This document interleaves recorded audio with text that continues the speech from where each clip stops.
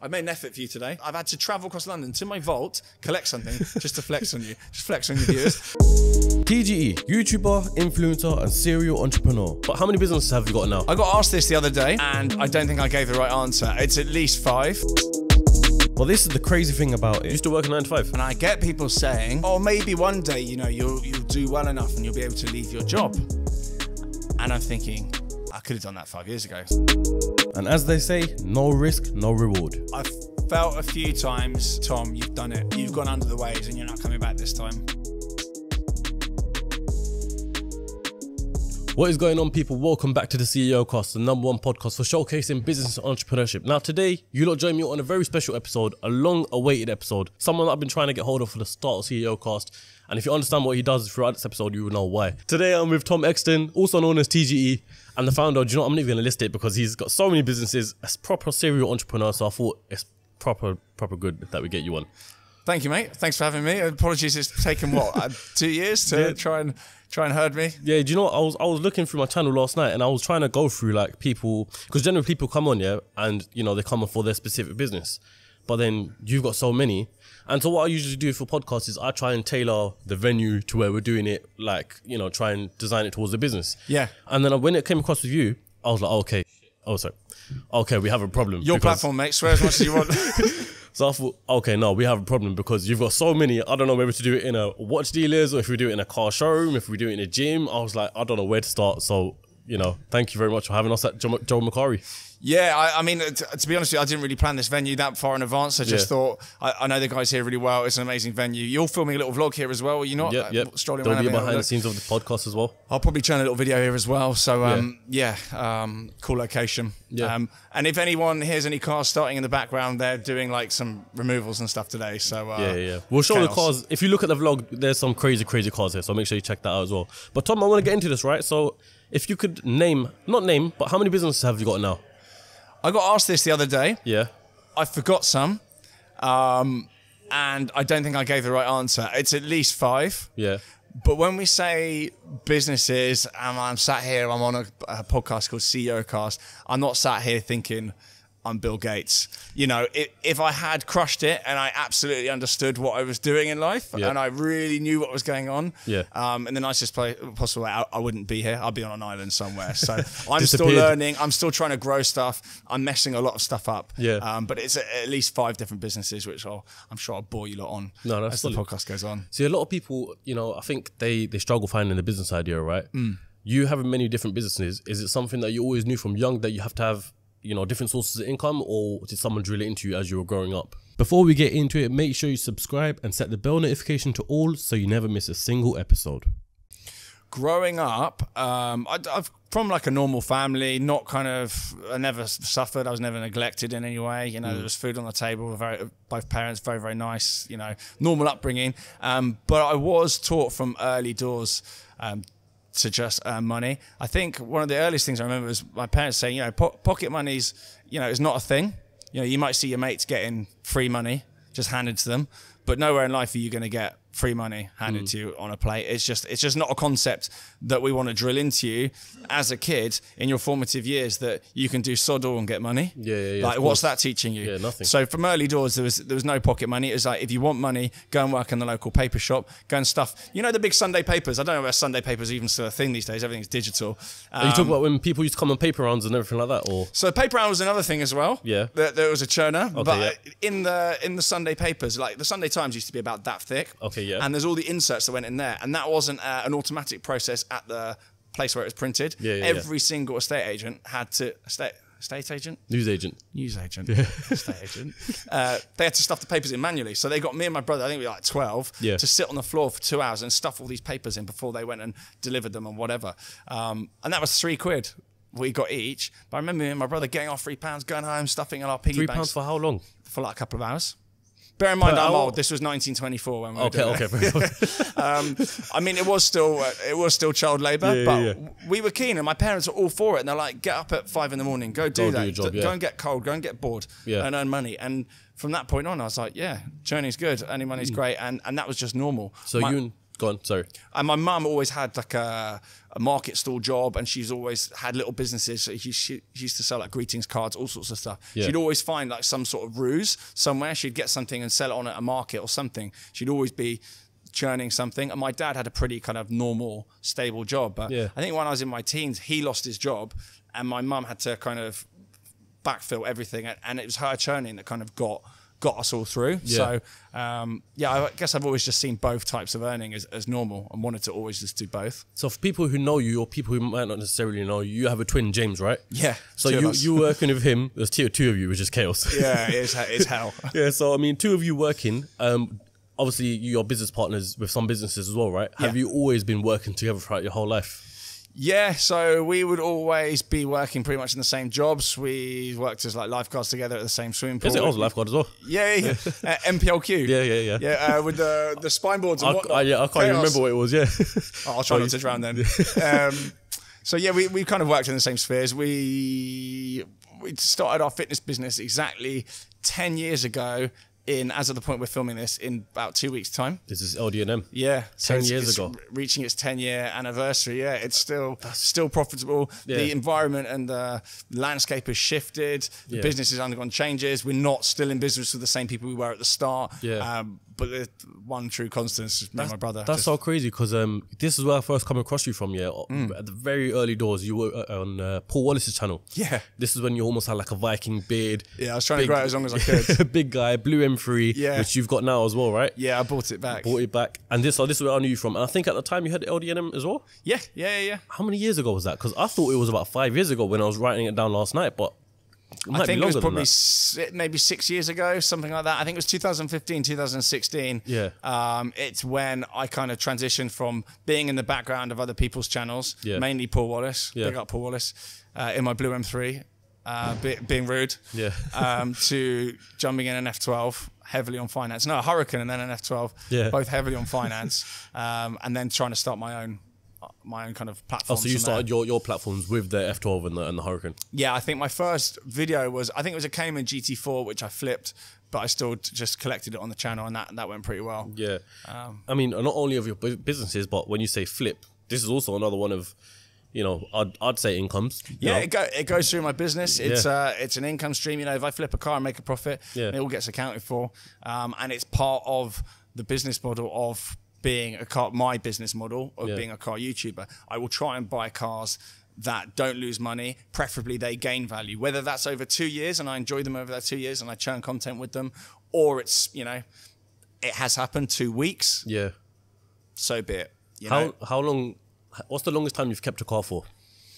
I had a Defender for like 4 years. I've had an F12 for like 3 years. That went recently. Yeah. So occasionally I will keep them for years. I've had my Carrera GT now for 2.5 years. Carrera GT was a solid good buy though, wasn't it? I'm not going to tell you what I paid for it. Yeah, no, we'll get into that or the whole car scene later on. But I just want to throw it back quickly to LDNM, right? Yeah. That business idea itself, you being into fitness, James being into fitness, where did that business come from? That business started, it was kind of more of a local thing, and then it kind of bubbled out from there. James and I used to go to the gym together at the swimming pool where we worked. Yeah. In outside Southwest London. Did you guys get free membership as well? Yeah, because we worked there. Yeah, same. Perfect. Saving that £20 a month. We were buzzing with that. And there were 2 other lads there that we started the business with that were brothers that looked like twins as well, confusingly. Yeah. So there's 4 of us, although there was only 2 variations in appearance. Yep.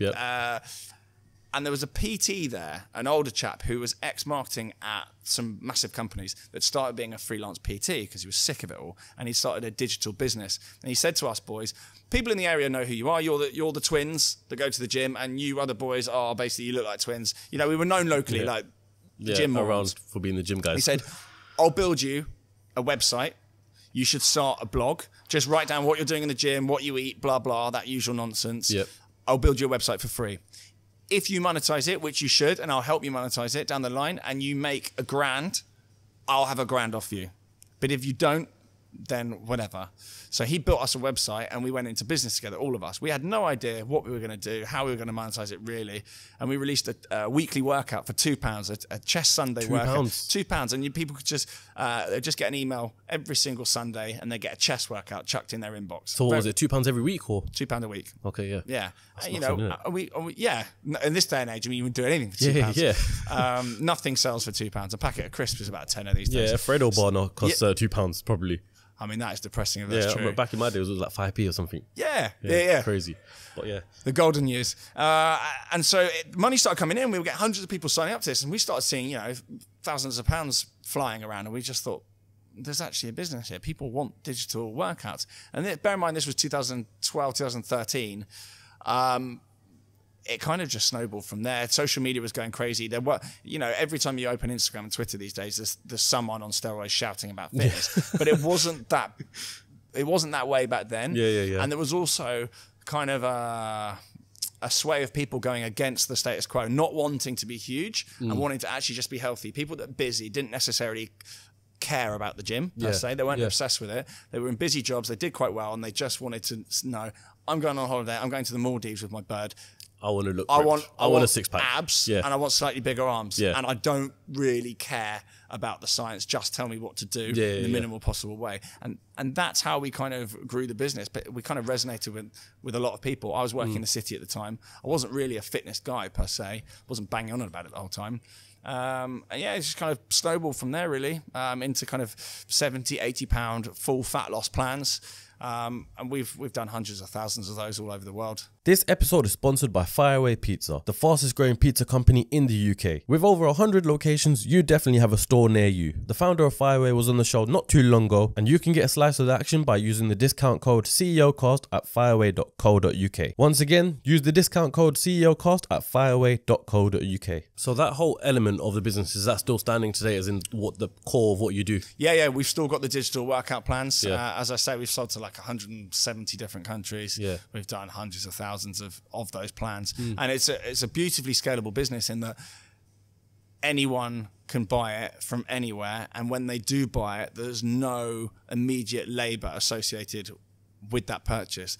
There's no postage, there's no back and forth, there's no sales calls. I can go on my phone right now and get it. You can go and get it now, and I wouldn't know. It would the money would just hit the account. You get on with your plan. You would transform your body. You would cut fat, blah blah. You'd send me progress pictures in sort of 3 months' time, and happy days. I mean, we do offer support, so some people will buy it and instantly they'll be on you asking you questions, but some people will just take it away. It's very easy to understand, and they'll just follow the plan and happy days. And every single year on the 1st of January, we launch new plans. We tweak the previous years, we improve elements of it, we put all new workouts in. And so the 1st of January every year is just like a massive thing for the business. So surely it's still not £2 per plan, is it? Or it's not £2 per plan. It's about 80, 90 quid. So it's about, you know, an hour or so of an average PT. Yeah, that's still solid though, isn't it? Yeah, I mean, it's 12 weeks of workouts, your diet, absolutely everything you need to get in shape. And actually, it's bad business from us because they're so comprehensive, and they don't just give you a fish, they teach you how to fish, if that makes sense. So actually, once someone's followed a plan once, they don't necessarily come back and get the plan, another plan again. Because they know how to do it, Because they know how to do it. Some people like the variation, some people just like just being told, just do this. And get all new workouts. But yeah, so it's amazing, really, and we've just transformed thousands and thousands of people. So was this your first business? First proper business, I would say. As well as this, Tom, this is what fascinates me the most about everything. Being a serial entrepreneur, you used to work a 9 to 5? I work a 9 to 5, but it's not on. It's remote. So my office is here. It mainly consists of calls, bit of spreadsheet stuff, emails, that kind of thing, but I don't need to be anywhere for my 9 to 5. If it was the case where I'd have to go into an office, onto a trading floor, or any of that kind of stuff anymore, I couldn't and wouldn't do it. But I can, as in the working side of things. Yeah, the working side of things. I wouldn't still be doing it. And in fact, I actually left just before COVID. I quit the whole commuting. The commute was killing me for a start. It took me best part of an hour door to door each way, even though I was within London. Underground most of the time. It's the most inefficient, awful time. You can't even if you're on a tube, you can't even reach your phone. Even if you don't even have any signal, and even if you did, you can't even reach your phone. So yeah, I remember back in the day following you on Instagram, you used to have a morning snap every single morning of you. Like the phone was down here, for example, suit, beard, and everything like that. Being fuming on the train, absolutely fuming. On the train, yeah. And I think that was kind of refreshing at the time, because most people see influencers and they think, when most normal people, they've got their job, they hate their boss, you know, they're going on a commute they absolutely hate, they're dealing with idiots on the road or the tube or wherever it is every morning. Yeah. And then you get some smug influencer when you're 3 hours into your shift, clearly just getting out of bed, doing whatever the hell they like all day, and then getting paid $2,000 for an Instagram story. Yeah. There's nothing relatable about that. There's nothing palatable about that. It's the most infuriating thing in the world. And when I was doing that thing saying, I'm on the tube, I hate everyone as well, I hate everything, like I'm feeling pretty much exactly the same as you. Yeah. I think that was different in the kind of the influencer world and in the fitness world, and that's why early doors I kind of got off to a flying start, really. Yeah, I mean, it was genuine following, because, you know, you're generally posting your day. What people are probably thinking in their heads, you know, you're not acting like happy days, I love doing this, I love this, and you know, and that's why I followed you as well. You know what, this guy's genuine, this guy's sick. Yeah, I still get sick of it as well. Even though I now am technically an influencer, that's the nicest possible way of putting it. I can use other words. I still see other influencers and I think, I'm not sure I want to be a part of this. Like there's so many that are incredibly annoying, and I'm annoying as well. I look back at some of my content and just think if I didn't know me, I'd want to break my jaw. Like that is a very annoying face, but it's a very fine line to tread, especially in my field now, doing all the kind of the luxury stuff like flashy cars, flashy watches, flashy trips, blah, blah, blah. Yeah. You've got to just not be a knob about it. You've got to realise and appreciate how lucky you are, and not I see some of the people I see moaning about stuff, like influencers, they moan that, you know, that they've got jet lags and all this kind of stuff, and you just think, like read the room. No one wants to hear your serious problems that you've got jet lag from too many trips, or you know, you're tired because you were editing for 20 minutes earlier in the day, or you didn't get a lie in. You had to get out of bed early, which was then like 8:30 in the morning. So anyway, I'm ranting about influencers. That's not what you wanted. No, it's good. It's good. But going back to the question about you know, working, right? For example, why do you still do it then? Because you've got all these other businesses, and not just why do you still do it. I'm glad you asked that. Actually, I know you're technically you can work right now, right? You can work remotely anywhere, but it's still probably hard to manage running 5 businesses, 5+ businesses, right?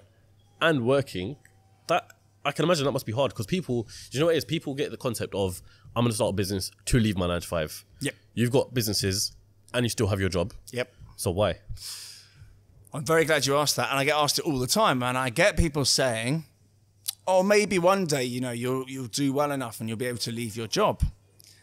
And I'm thinking, I could have done that 5 years ago. So they're referring to monetary. Like, and they assume because I'm still working, it's because I need the money. Now, I'm lucky enough, my current role is not exciting at all. It's not glamorous. It's not flashy. It's not the Wolf of Wall Street like I think some people assume it is, because I'm so Jordan Belford and everything. Yeah, it is nothing like that. It couldn't be more opposite of that. It never has been. It never will be, and it certainly isn't now. Yeah. But when you're self-employed, you often operate through a limited company, or you're a sole trader, or you're an LLP and whatever. And when you're starting a business, any startup, you aren't instantly making profits every single year. And even if you are, you'll often just reinvest the money back into the business. Or especially if you're building a business with a company that you're not even intending to sell down the line, because most people only show profit really so they can build their valuation and then punt it. Yeah. But if you're operating out of a kind of just a vehicle company, just as a kind of one-man band consultancy, for example, something you can't sell like I do, you don't necessarily show loads and loads of profit every single year, because you don't need to. You want to put the money back into the business and grow it. Yeah. And build up a stock of cash in it or whatever. And that doesn't help when you come to get things like mortgages, or in my case, you need car finance as well. If you want to leverage, lenders will always expect to see a salary or a stable job that they understand.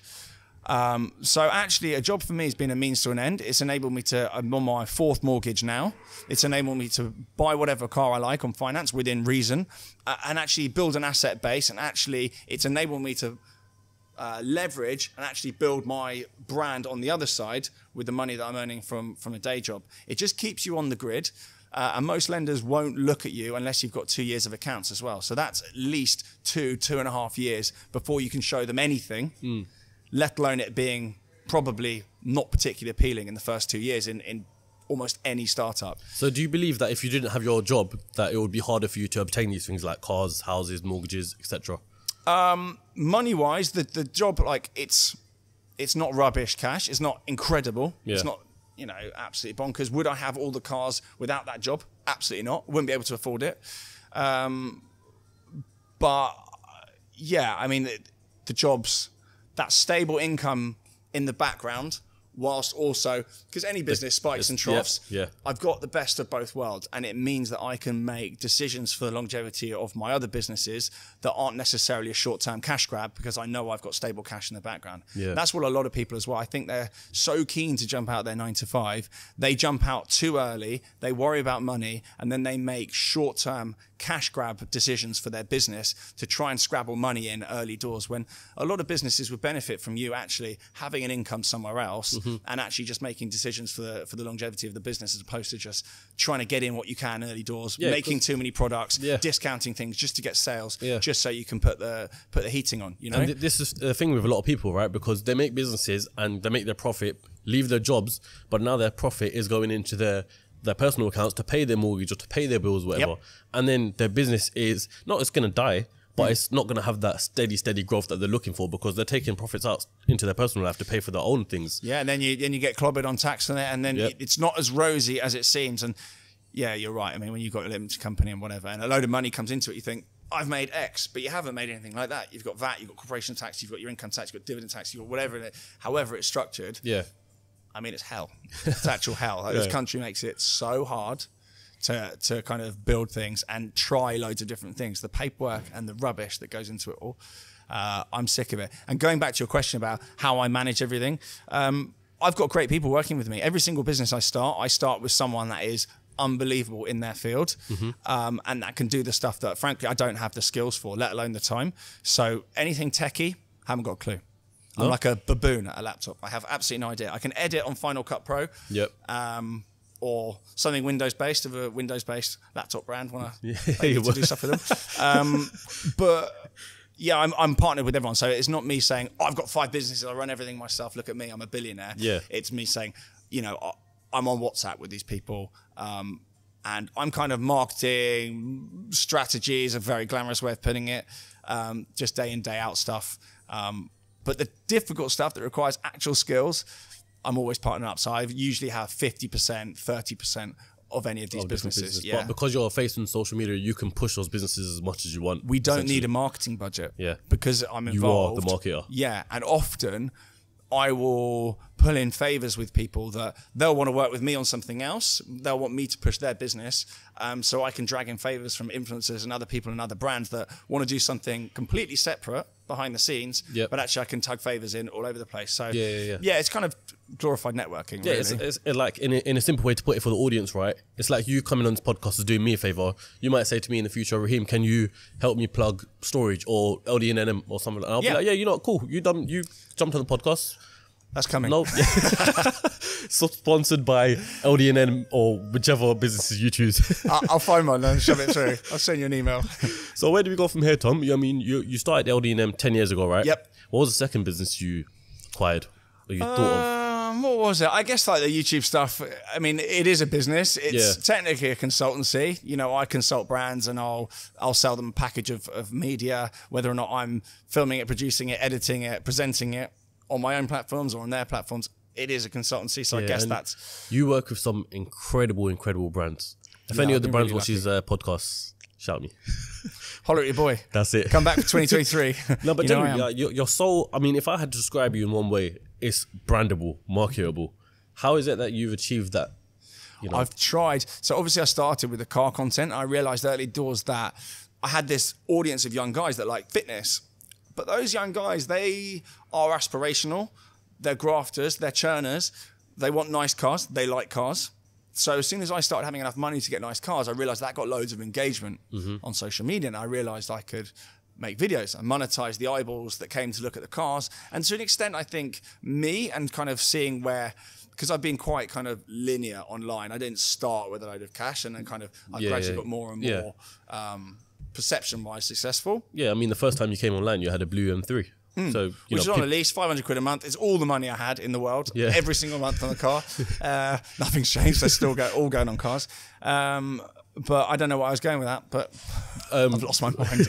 Just being brandable, being marketable. Yeah, sorry. So I start with the car stuff, but all the while in the background, I've always wanted to be marketable. I wanted to be someone that people follow for my journey and what I'm up to. I want people to think, I'm going to go on Instagram and see what TGE's up to, rather than, shut up, Tom, just tell us about the car. Yeah. I don't want to be a car reviewer. There's so many people out there that can stand next to a car, memorize a spec sheet and say, that's the car. And I don't want to be watched for the car that I'm reviewing. I don't want to be tied into the new BMW 3457i every time it comes out for the rest of my life. Yeah. I don't want to be tied into just talking about cars and just being a car reviewer, because you can do that. And a lot of those people, they'll live and die by being the first to get a video out on a certain car. Yeah. They'll live and die by their editing, their cinematography, their producers, all this kind of stuff that goes with it.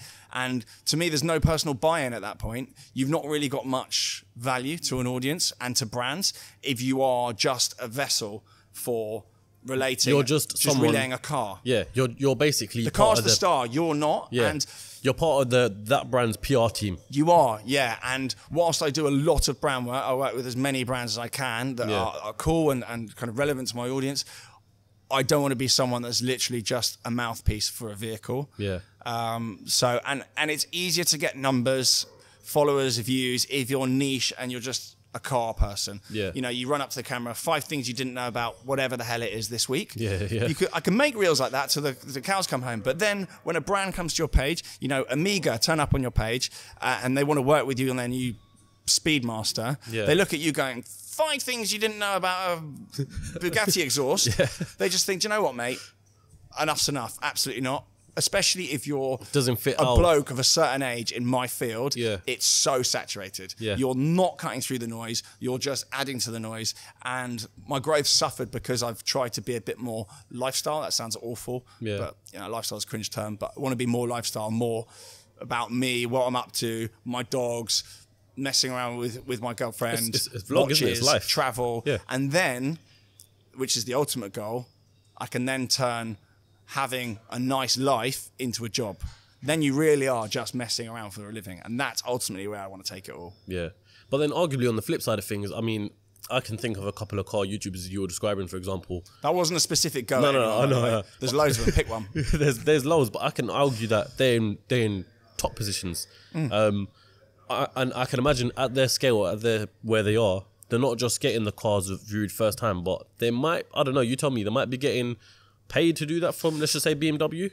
The big dogs. Yeah. There's probably, I would say, maybe 5, not even 10 in the world, that they make so much money from that AdSense that running around making, easy peasy, 5 things you didn't know about this car, or I chopped the roof off my car, that kind of thing. Yeah. Those guys are making, easy peasy on a bad week, 6 figures.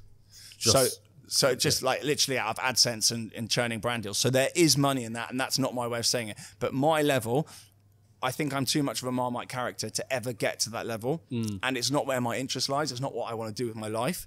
I'm never going to make that money out of making that content, and it's not what I want to do with myself. So the majority of people, though, that try that content and spend their days making horrible stuff, they're not making money like that. For example, someone like Shmee in the UK, he absolutely has it off. He does so well. He works so hard. Is his content the kind of thing that I would necessarily watch? Probably not. I don't really watch so much YouTube, but it works for him. His business model, his AdSense that he will make from his channel, he gets millions of views a month. Unlike me, that gets 7 views a month. Yeah. He gets millions, and that's his business model, and it works really well for him. He likes flying around the world and just documenting cars. Yep. Whereas I wouldn't like doing that. So yeah, by all means, it's not rubbish for everyone. But if I try to replicate what Shmee does, A, I'd be extremely unhappy. B, I wouldn't be able to manage it. something extremely disorganized. It just wouldn't work. I'd end up in in the middle of the desert with do no that cars, stuff, without water. They would just come back from Gumball 3000 in Dubai and, vlogging every day pretty much there, which to me was and things like that, I guess. There's some of this stuff that people think, oh, that I'd love to do that. And actually, I look at that and think, that looks like hell. I'd rather slam my face in a door. Unless it was my own rally, and, I was making money off entry sponsors, blah, blah, blah. Yeah. I would say you couldn't pay me to go on it, but you could. Well, you do have your own rally though, don't you? I did. I sacked it off now. Is it? Yeah, we had a... Is it something you want to say on camera or off? No, I just parted ways. The business worked, but sometimes in business you don't always... not gel. I get on with... Is this Modball? Yeah. I get it. I get on with John. Yeah. But just... What is it? Okay, so we didn't fall out, but not specifically with Modball, right? Yeah. But what is it about a business? Because I can imagine, you started businesses, exited businesses, sold businesses. What is it about the business that gets to that point where you think, all right, cool, now's that time to make that decision? I've never been in a position where I've been able to exit a business for proper money. Not managed it yet. There's a few things bubbling at the moment what I think that might happen in 2023, and I'll start making some needle moving money. Yeah.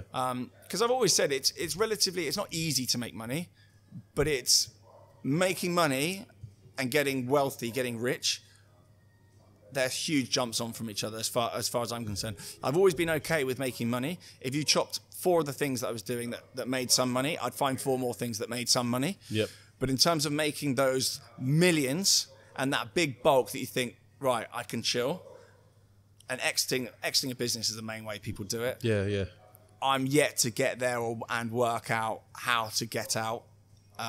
So yeah, mate, check in later next year. So that switch from making money to being wealthy, is that something you're going to work on next year? Yeah, I need to make generational wealth rather than just making a fair bit of cash. I need to work on that, that next stage, because I want to be done. I wanted to retire by 30. I've overshot the runway on that. Yeah. I wanted to retire by 35. That's not going to happen. So if I can retire by 40 and just have some passive income, a few properties that are being rented out, a couple of businesses sort of bubbling away that maybe I've sold out of and still have a little share in. So how do you plan to do all that then?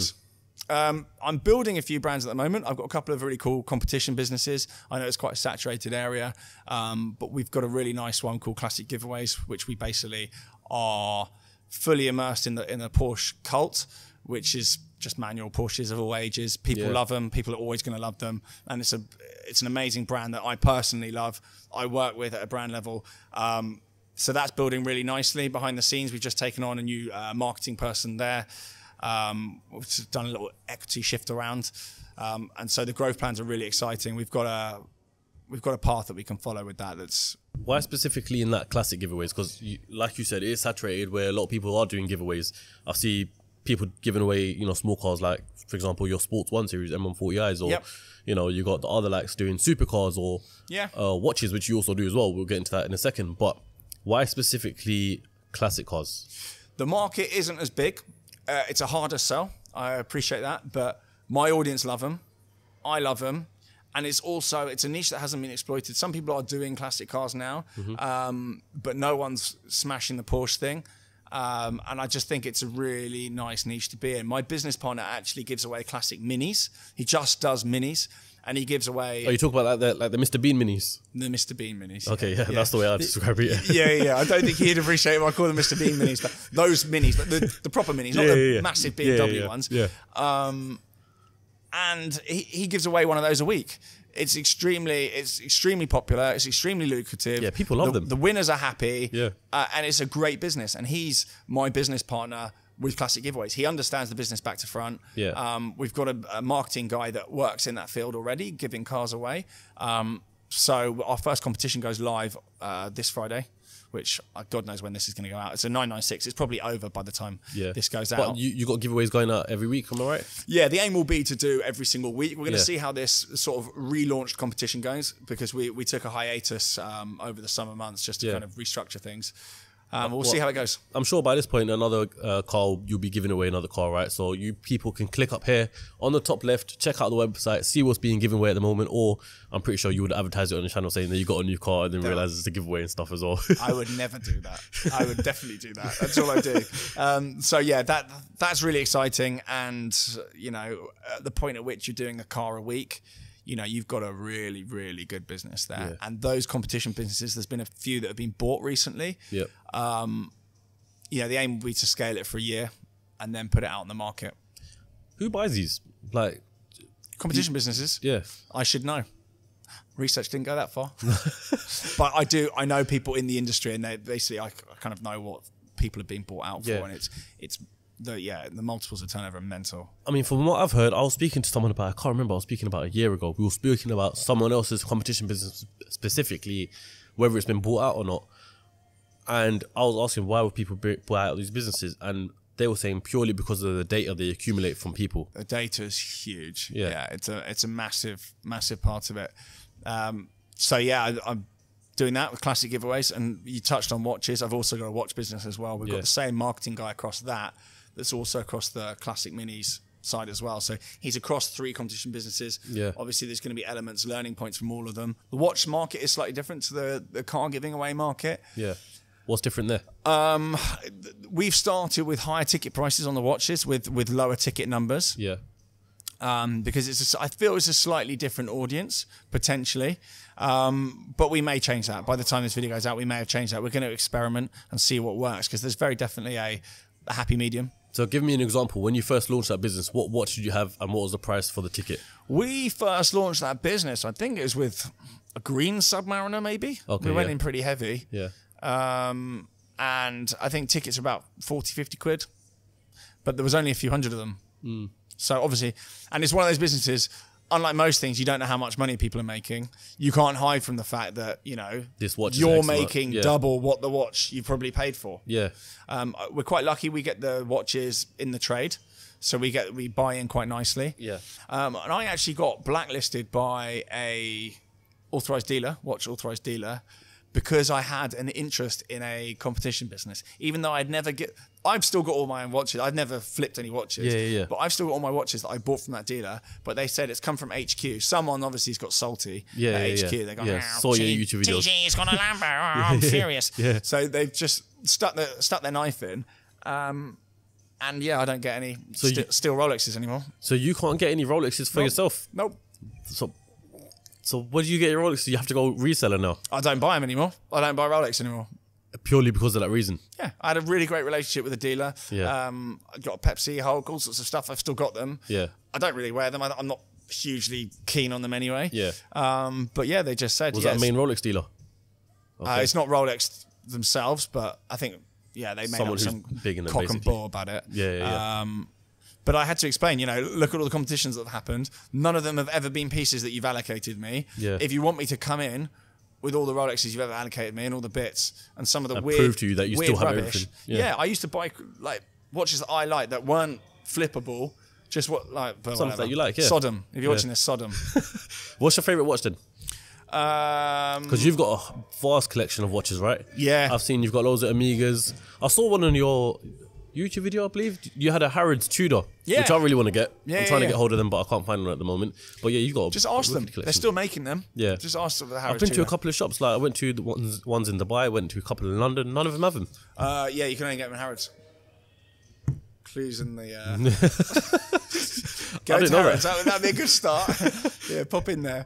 I've still got mine. Yeah, I'll sell it to you for loads. No, I'm joking. I'm keeping it. But my favourite watch that I don't have, I like the Richard Mille Cyril Congo. You know, one with paint through and all over it. I just think it's sick. Favourite watch that I've got, it's a difficult one actually. I've got an old Patek Aquanaut. Yeah. But yeah, the watches are a weird one because I know I've got a collection, but I can't get them insured on any form of residential property. So I've made an effort for you today. I've had to travel across London to my vault, collect something just to flex on you, just flex on your viewers. But I can't get insurance. Yeah. Why is that?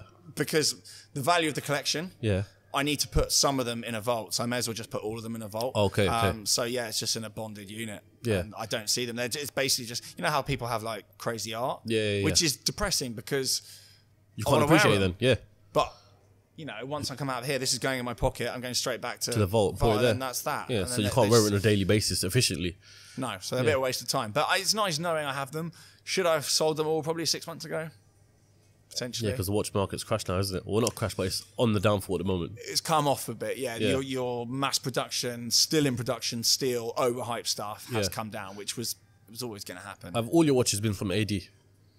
No, I bought loads grey. Loads of grey market, yeah. This was actually from AP House. Okay, yeah. On Bond Street. Probably one of the only watch dealers I've dealt with, like a main dealer, that are just nice, normal humans. They're just a great bunch. A lot of dealers I've dealt with, even in the car sphere, some of them, they're just... Robotic at best. Yeah. Some of them just have lost that. I think where we've had a few boom years, they've lost that ability to just treat people like normal humans and just like reply to things and just not red carpet treatment, just basic decency. A lot of that's fallen out of the luxury sphere, which is mad. You go and buy a Golf, which I did a few years back. I've never been treated so well in my life. A VW Golf.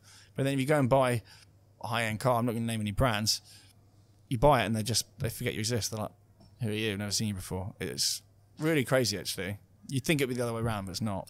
Yeah, I thought it would be, like, especially with the high-end brands, whether it be watch or whether it be cars. Once you buy a car directly from the dealership or AD per se, they'd be like, oh, TG, you're back in. Like, let's just say you're going for a quick pop-in visit to your high-end dealership where you've previously bought one of these cars from. Well, these guys are great. I mean, they let me. Today we've just strolled in with podcast equipment. I gave them about 5 minutes notice, and they're like, "Yeah, go sit upstairs. It's fine." So guys like Joe Macari, but the main dealers that that ones where the actual cars being manufactured and stuff. Yeah, I mean, you'd think that it's an arrogance that comes with working directly for the brand. I think. Yeah. And if we do go through a bit of a downturn and they'll have to start learning how to sell things again. Then that might be one of the positives. So they're going to start being nice to customers again. This is interesting, right? I'm not going to name the brand on camera, but just to give you some reference, right? There's brands there where you've bought cars from the main dealer. Have they allocated you anything special in the future, or have they forgotten about you in that sense? So Porsche Reading I bought a Turbo S off them, and I bought loads of Porsche over the years, but Porsche Reading have actually allocated me a GT3, my first GT product. Is it? A GT3 Touring, which lands. Take it? Yep. Yeah, I've got it. Well, I don't have it yet. I think it's at the port now. So by the time this video goes out, it'll be on my channel. Probably been driven around Knightsbridge. Yeah. So that's been the first time that the best place to drive your supercars, Knightsbridge. Perfect. Yeah. Especially great a GT3. Roads, good track, traffic. isn't it? It's Long Street. Yeah, get a flex on people in traffic. Get your window broken, your watch nicked. It's lovely, really nice. You must have seen the video of the Bugatti getting smashed with the watch. I've sent that about 1 billion times. Yeah, I can imagine. It's a joke. Yeah. London's hell. So I'll probably keep that out in the country. Yeah, but with so the brand I'm thinking of, I won't say it on camera, is Ferrari. So would they have offered you anything higher level?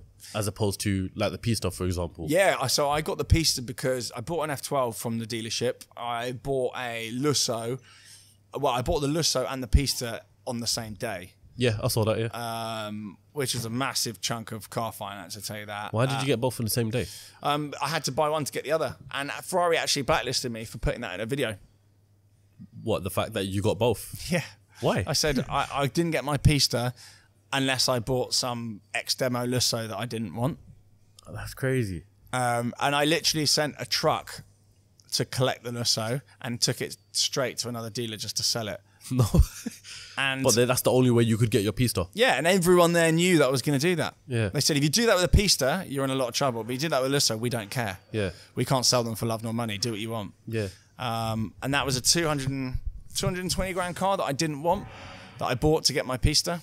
How much was your Pista, if you don't mind me asking? 330. That was a six spec. It was, yeah. I should have kept it, to be honest. You sold that. If I remember watching the video, someone in Malaysia bought it, right? Yeah. Because of the way I buy my cars, they stay VAT qualifying. Yeah. So I can export them at any point if I want to. Yeah. And the market at that point had nosedived a bit on the Pistas. So I went to Malaysia, and obviously it's Malaysian colours. Yeah. Unless I'm being deeply offensive, and it's actually not. It is, isn't it? I think it is. Blue and yellow, Malaysia. Get away I'm with not that? sure, yeah. Or people like Sweden, IKEA. Like, no, Malaysia. Yeah. So that's batting around, somewhere in Malaysia. Yeah, Kuala Lumpur. So did you make money or did you lose money on it? I lost money. How is it? Yeah, I lost money. I think it went for 315, 320 in the end, and I bought it for 330. I had it a year and a half. So not the end of the world. Yeah, not too bad. No. How much are they now? I think they're still about the same money actually. Yeah, but they did dip a lot. They went down to about 250 in the trade during COVID, that first wobble. Yeah, and I kind of got out at the start of that. So, sometimes I don't have a bottomless pit of cash. Sometimes it's good to just release some money, even if it's not the best money you could potentially get if you waited another 3 months. Sometimes that cash going back in the pot allows you to move forward to the next step and make more. Yeah, I mean, in that time frame. Almost half of your car collection you could say are really good investments. For example, the main one obviously being, in my opinion, the Carrera GT. Yeah. Right? That was amazing because I remember even myself looking at Auto Trader, even though I didn't have the cash to go and buy it.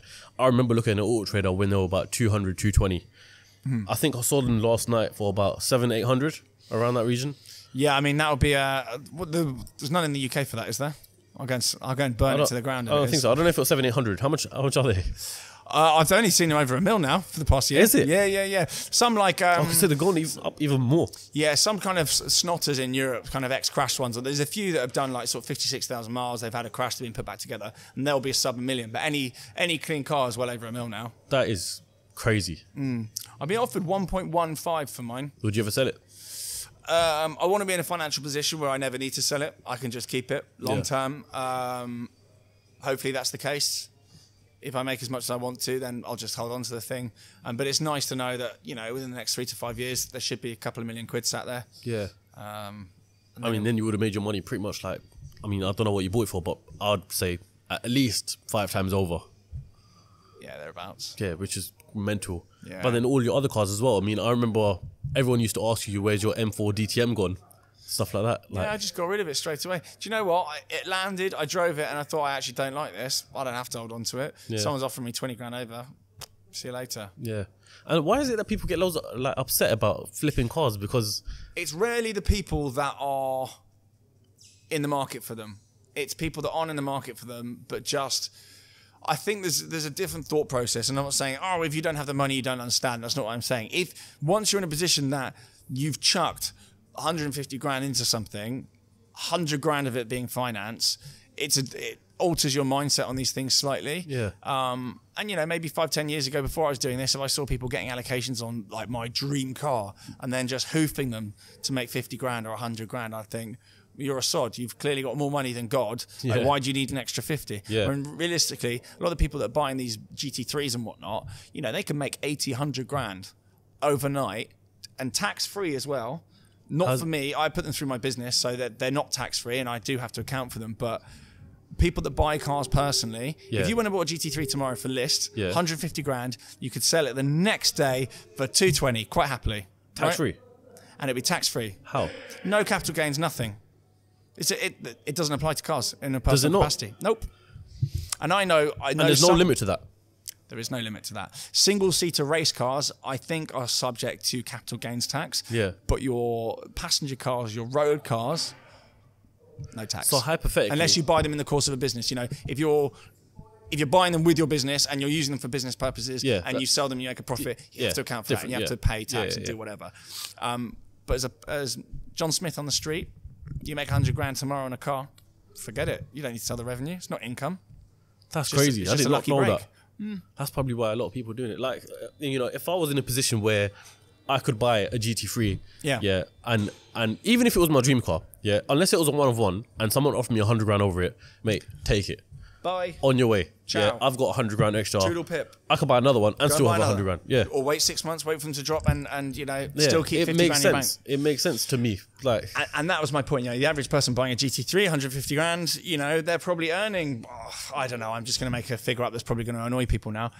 Maybe they're making 150 grand a year pre-tax, right? And you can easily buy a GT3 on earning that money, right? Because it's going to cost you £800 a month. Put 20 grand down. Most people without proper responsibilities, earning 150 grand a year, can do that. Yeah. So when you get offered 100 grand over, that is more than you earn after tax every year, or around the same, literally for doing nothing. You can see why a lot of people take it. So I don't hate anyone that flips. I don't hate them. You never know what's going on in people's lives. Some people, you know, they have illness, they have to take time off work, you know, they've got sick family, they've got other things, you know, that money might go towards helping their parents out with a mortgage deposit. You don't know what's going on in people's lives. To start a new business, that 50 grand to you doesn't mean the same as 50 grand means to someone else. Everyone's mindset is different, and that can differ even on different days of the week. So I never judge. I do know someone that put money, he spent about 1.5 mil on a car. I believe there was some sort of remortgage that went on with the house to get the money together to buy this car. And within 5 years, he flipped it for over 20 million quid. 20 million quid? What car was it? That will give the game away, but it gives you an idea. And it wasn't 20 million quid. It's a different figure. Yeah. It's more, but it gives you an idea. How long ago did he buy the car? He bought it.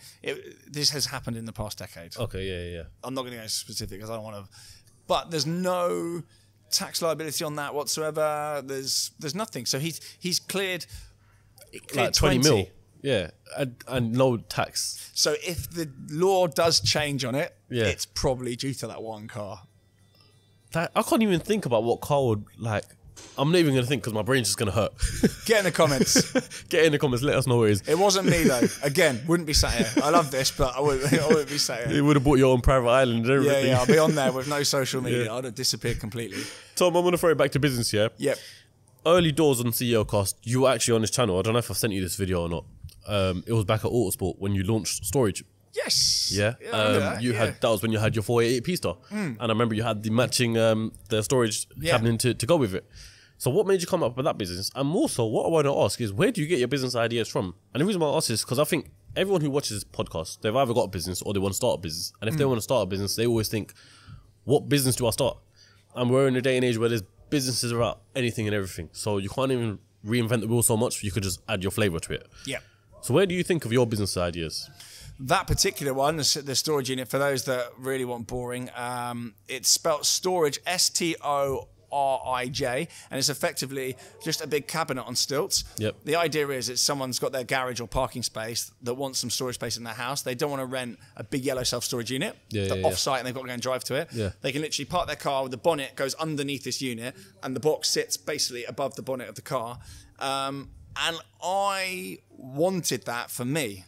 I had all these parking spaces, all these bloody cars, and far too much crap actually that comes with them. You know, your spare exhaust, your airbox, your winter tires, whatever it is. You know, your car covers, your chargers, whatever it is. And sometimes you don't just want to leave it on the floor in your parking space because it gets covered in crap. People steal stuff. Yeah, of course. So I wanted somewhere to put that stuff. And then I was like, well, actually, I've got suitcases and whatever bulky crap lying around in my apartment, my house.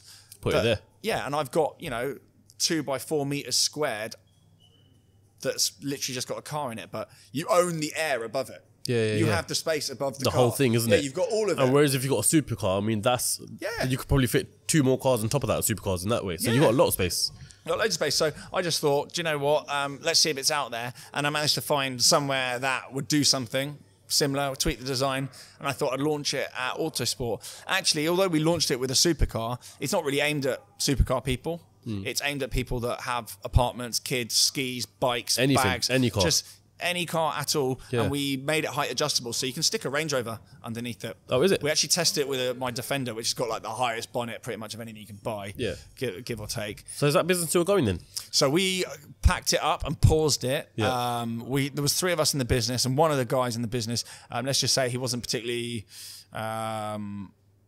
But there was communication issues between all 3 of us. We were all to blame. And the price of steel went through the roof, and we were actually importing them from the Far East. COVID ruined everything. A load of the stuff that we bought from the supplier arrived damaged. We had problems with the place we were storing the flat packed units. You name it, everything went wrong in the chain. And I thought, I don't need this headache. We've sold a couple. We've come out flat. I've got no skin in the game anymore. I don't care. I need to just put my time into other stuff. And we kind of just put it on hiatus.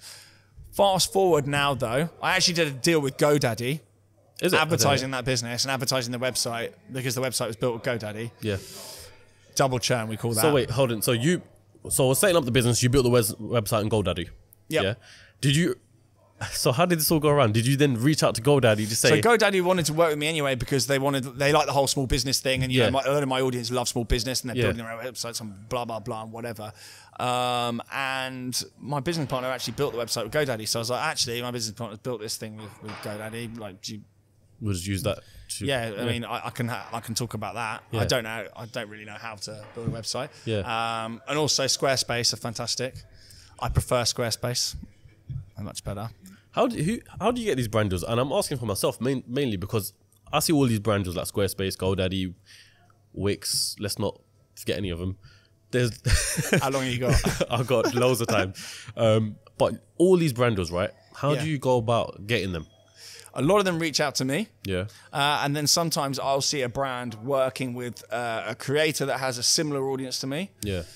And I'll reach out and be like, hey guys, you know, my audience would love what you do. You're clearly trying to reach these sorts of people. I've got a load of great eyeballs, mainly just rich blokes and blokes that want to be rich and blokes that are somewhere between being rich and trying to be rich. Yeah. You know, aspirational, they like nice things. Holler at your boy. Like I said, my audience do tend to love building websites and, you know, they do like business. Squarespace, holler. I'll put you in touch. I'll put you in touch with the guys that work with them because I've just renewed for a third year with Squarespace and they're great. My audience use my code hand over fist. You know, these brands don't extend these deals if it's not relevant to your audience. If your audience don't care and they don't click the link and they're not signing up, then the brands can see it. They track everything. So if it doesn't work, they don't come back. Yeah, they sign for a third year. So do you think with the quality of the brands that you work with, also other brands look at that quality and be like, okay, cool, he's working with eBay, for example? Definitely, these days, and it hasn't always been the case. I think in the past 2-3 years, it's really picked up. But when I did that Harrods campaign, I had that was just Instagram, isn't it?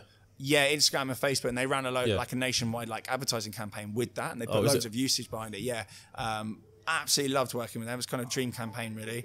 And then the Porsche stuff, I had brands like Amiga. I'd worked with them before, but Creed, you know, like really nice brands were suddenly in my inbox. You know, Tag Heuer, and some other people I don't want to throw in at this point, but that came off the back of the Harrods thing. That's crazy. I assume because it kind of got. Sort of, there was a little spike around that. So, around. Yeah, very definitely brand alignment. But if you start punting out terrible watch brand ads, you can do a cash grab. But would then IWC come in and go, "We want to work with you because we've seen you working with X person, whatever, you know." No, that's what I'm saying. For next year, I really want to focus on the brand deals. Not even, do you know what? It's not even about the money, but it's got to be relevant towards what I do. And for example, whether it be an e-bank, websites, anything business related, for example, then I'm all for it basically. Do you need a team to help you run that sort of stuff? I've got someone who helps me, Mahmood. Mr. Mahmood Ansari, big up. We just work together basically. He does some outreach to brands. Sometimes brands will reach out and they just want a million emails before they kind of get going with anything, and he just helps me with that traffic. He does the invoicing. You know, sometimes if it helps to go and meet a brand for coffee and discuss things and I'm not around, rather than saying I'll see you in 3 weeks, I'm busy, he can go and meet them, and he's got a great contacts, but he's worked in the industry for years. He was at Drive Tribe before, and was it at Drive Tribe, was he? Yeah, he was at Drive Tribe, and we started working together then. I was kind of their hired gob for a load of their kind of commercial partnerships. And he said, do you have anyone representing you? And I explained that I hadn't signed with an agency. Like everyone that does what I do, they've all got an agency they're signed with. And I work on a non-exclusive basis with about 15, 20 different agencies, because I won't sign exclusive with anyone. Because, getting off topic a little bit, if you get a brand deal in for like 1,500 quid, that's a lot of money, right? And after your agency cut and whatever, it's 1,200. It's typically take like 20%, whatever it is. Something like that. But that agency, a lot of the time, to make them 300 quid, that particular account executive that's, you know, working for you and 5 other influencers, they don't want to spend a week of their time trying to make them 200 quid, or their firm 200 quid, of which they presumably get a performance related cut of that. So out of a 1,500 quid brand deal, someone that's, you know, not only huge bucks as an account executive, they're not going to want to slave away trying to make themselves maybe 50 quid. You know, so that 1,500 quid brand deal, you probably won't even see it come to you because it'll be nipped in the bud by your agency. Yeah. They won't be that bothered. They'd rather concentrate their time on, 5 other deals they've got for their other creators that are 5, 10, 15 grand deals. Yeah, of course, yeah. So you lose a lot of business like that. And I've seen it firsthand because I know so many people in the field that I'm in and other genres that they don't get £1,000, £2,000 deals very often. They either get big ones or nothing. And I say, well, yeah, it's all very well and good. You get bigger ones, but you're dropping probably 3-4 deals a week that are 1,500 quid or 1,200 quid in your pocket. Yeah. That's a churn. Yeah, that's still a lot of money. That's absolute churn. Yeah, it's like 4 grand a week. Yeah. You're dropping because some agency person can't be bothered. Now, Mahmood and I don't work like that. We will take the brand if it fits and it's moral and it's legal. Yeah. Hit it, go again, turn it around, go again, produce results for the clients, bang it out, go again, get a good working relationship with the brand that's come in or their agency, and then they'll probably bring you a bigger deal down the line because they've trusted you with a small one. You've knocked it out of the park, you've over-delivered, you've got a load of conversions, you give them all their insights, give them all the conversions, you send it back to them and they go, these guys are the nuts. Yeah, they're sick. We go again. We've got a 15 grand brand deal, bosh, or the client that you just worked with wants to do more. Yeah. And that's how you do it, rather than going, 200 quid commission, can't be bothered, which is what happened. So I haven't signed with anyone exclusively. Moon and I work together. He will answer emails at 3 a.m. Yeah. If we have to jump on a call 4 a.m, we're both up working. He's absolutely relentless. I'm relentless. And we've just got a great working relationship. He can be super blunt with me. He'll say, Tom, you messed that up. Like, sort it out. Yeah. You're late with this. Just like, honest what with are you each playing other. at? You're pissing people off. Yeah, keep it real with each other. Get on with it. Yeah. I can't keep stringing people along on this deal, with that deal, whatever. So, yeah, it works really well. And, he's bought an Audi R8 off the back of it. He's got a Q8. He's doing really well out of it. And, the brands we work with are really happy. Agencies are happy. Everyone's a winner. So yeah, maybe just get Mahmood on the podcast as well. That'll be a good one. Yeah, get Mahmood in the pot. Yeah, he'll charge you. I'm not sure you can afford him for the day. Not that I'm being paid. You can pay me if you want. I was going to ask just a quick one off the back of the brand deals. Have you ever worked with a brand that's, let's just say you've put out the ad and you've had to take it off for whatever reason? I'll give you an example. In my case, I worked with a brand deal once. It was not fintech. It was like a financial platform. They were going in a big. I think you might have done one as well. And I didn't, but I mentioned it when it went out, and I didn't throw them under the bus. But I came out and I said, I'm not doing it. No, I know which one you're talking about. You're talking about Blue Bugatti one. I'd done this ad where I had done a deal for them, whatever, and then I think it was about 3 weeks later, I'll get an email saying you need to pull this ad down now, and I can't remember why. Did you get paid? Yeah, I got paid. Yeah. Okay, fine. Yeah, I made sure the money was in first. Yeah. And then the ad came out, and I was just like, that is weird. Did you snip it out of the video? Did you go on the YouTube editor and just chop it out? Done that. Yeah. Amazing. Yeah. I had to do that with 6 or 8 videos. Is it? Yep.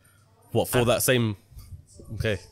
Not because it was a scam, just because they had. I can't remember the FCA got upset with something they did. Yeah. It was a fully legit business, but the FCA just got a little bit upset with something they did about influencer marketing because it was going through a transitionary period of what you could and couldn't do. Yeah. And I had a massive deal on the table with Binance. Hopefully this doesn't get me in trouble, but like a real kind of Binance potentially like a life-changing deal for the year. Obviously they're involved in F1, loads of cool stuff. It's aligned with what I was doing, and actually that came about because I used Binance, and back when everyone was banging on about crypto, I had a little bit, and I would just kind of commentate on the market with a completely ignorant mind every single day. Just oh, it's up today, the green today, oh, it's red today, no idea. Or I bought some poo coin today, let's see what happens. But I'd use Binance, and Binance would be my screenshot whenever I was illustrating anything. Not coin pumping, literally just showing. I'm bored in lockdown like everyone, just laughing at crypto like everyone else. And Binance got hold of this, and they wanted to work with me, and they would do stuff with the Alpine F1 team, and there was some stuff on the table that's really, really exciting. But then the landscape changed with how influencers work with financial institutions and exchanges and whatever. And part of that was free trade, which fell out of bed a little while after that, actually. Once the Binance thing went to pot, I then was like, fine, I'll work with free trade. So all the Lannister stuff, was this before all of that? When was Lannister? But I wasn't particularly popular. I had them on at me. It was when Raheem got his Bugatti, so that was last year around this time, I think, maybe. Yeah, and I went and filmed with Raheem, and I went in the car, but I didn't do anything about Lannister because I pulled my agreement with them. Yeah. And I'm not saying there's anything untoward there, but it didn't make sense to me. And I was like, I've got to be really careful here. Because I have pushed it. I've done a lot of ads. And as long as you can always say everything I've advertised is legit, you will come through it. You'll be fine. Yeah, of course. And you can demonstrate that you do pick and choose and you say no to some stuff. But if you get it wrong once, you destroy your reputation. So I was like, this doesn't make enough sense. I don't understand it. Maybe I'm too thick, but I've done a lot of digging and I don't get it. So done. And I got a lot of people asking, why did you pull it? And I had to be really diplomatic because you don't want to be sued for defamation. Yeah, of course. And I don't know who's behind Lannister. I don't know who I'm going to be annoying. So I was trying to be diplomatic about it, but I just physically didn't understand what's going on. But I pulled that deal. But it was basically the fee was shares. Oh, is it? Okay.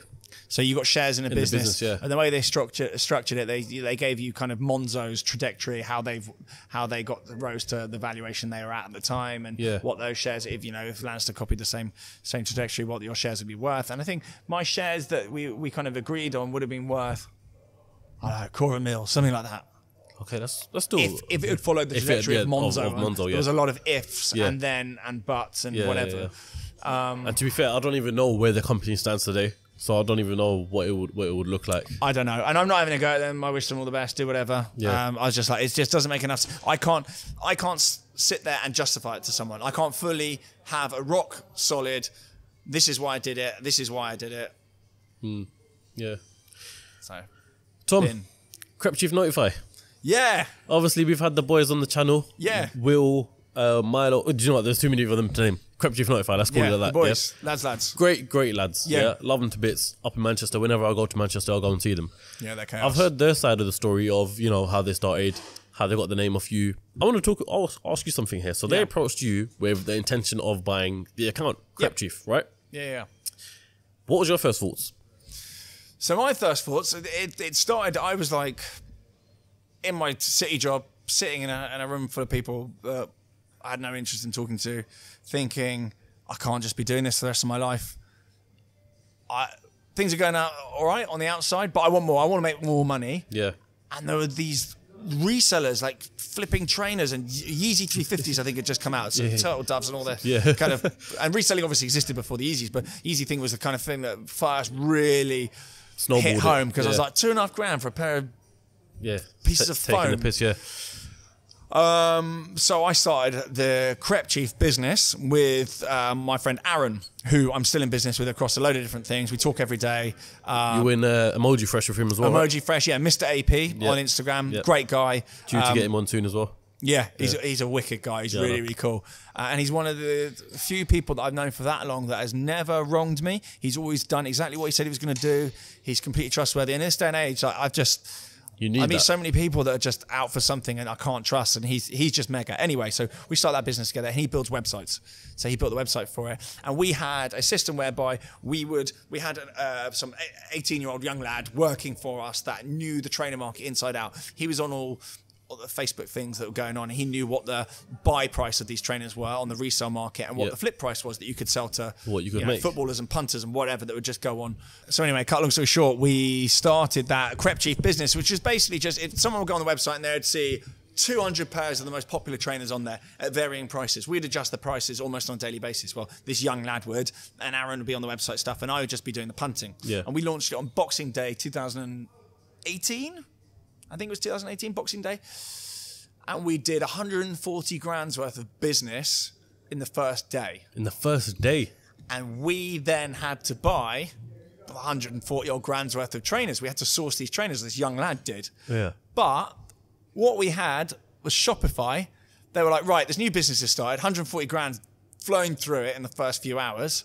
We didn't know these guys from Adam 2 weeks ago, and now suddenly it's 140 grand. They held our money. And we never held stock. What did you think? There was some sort of dodgy thing going on?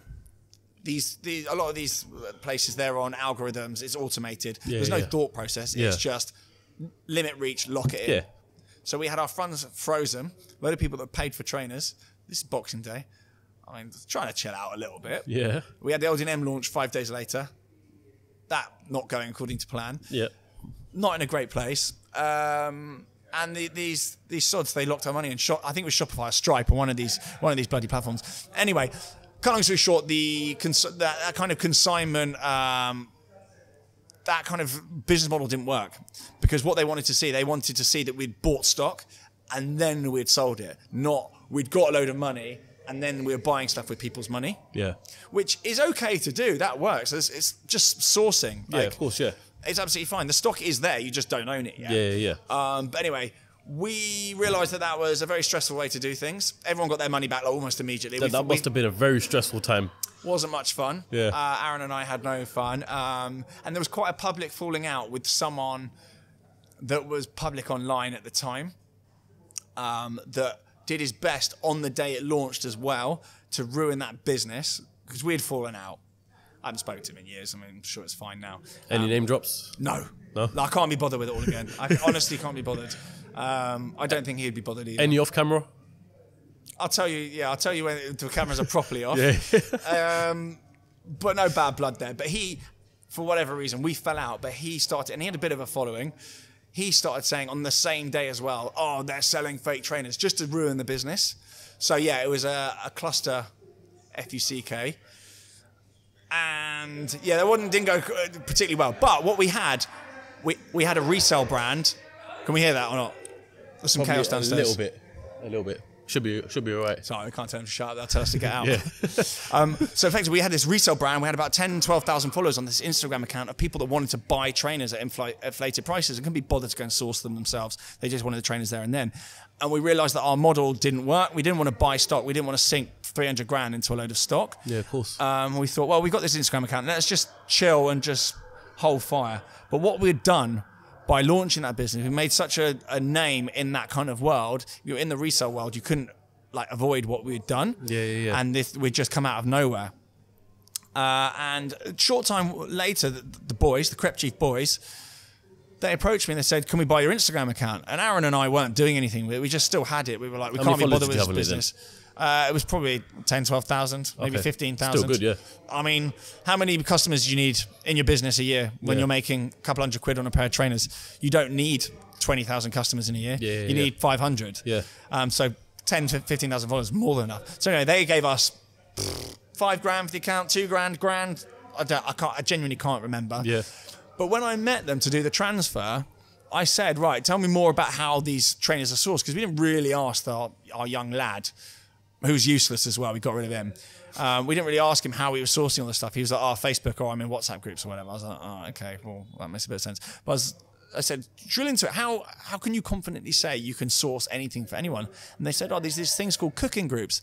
They're on Facebook, they're on WhatsApp. Basically, you'll have 20, 30 people in a group, and you'll all just get hold of stuff and just churn it and basically just market make within these things. Yeah. And I said, well, hang about.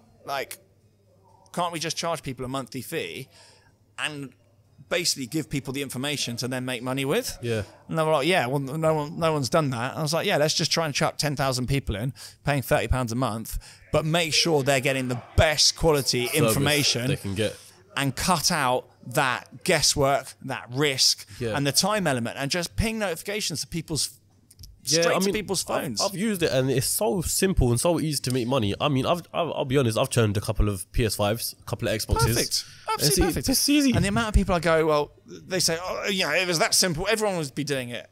And in my head, I think everyone should be doing it. If you've got time and you sit and watch 4 hours of TV every single night and you can tell me what's happening concurrently in 4 different TV series, you have too much time on your hands and you should never be moaning about not making enough money. You should never be moaning about your bills and whatnot. I mean, within reason, obviously, people are going to take that the wrong way and probably go for me there. But still, if you got the time to watching TV, sat watching TV those for hours 4 hours every single night, you could easily make $2 to $3 grand a month extra. Easy peasy. And the amount of people that are out there that think one income's enough, and they think that their one income should always wipe out their outgoings and give them disposable on top. The fact that it has been for however long I can remember for most people is just pure luck. I've always thought on a basis, have as many incomes as possible, and you're probably all right. But I think now we're realizing that one income isn't necessarily enough.